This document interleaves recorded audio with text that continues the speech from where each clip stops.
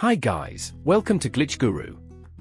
In this video, we'll show you what to do if Roblox is not sending the two-factor verification code on your Android or iPhone via email. Now, if you haven't tried this already, you can tap the resend code option to ask Roblox to send the verification code again. After that, open the email app on your iPhone and move to the junk or spam folder.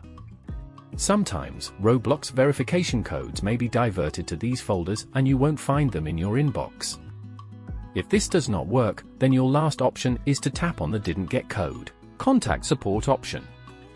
This will open the Roblox support page on your phone. Scroll down to the troubleshooting section. Here, tap Need More Help Contact Support. Now, enter your birthday using the drop-down menus and hit Next. On this page, enter all the required information. You will need to type the issue in the description box and then finally hit Submit. Once Roblox receives your request, it should respond within 24 to 48 hours. Let me know in the comments if this helped and subscribe to Glitch Guru for more such tips.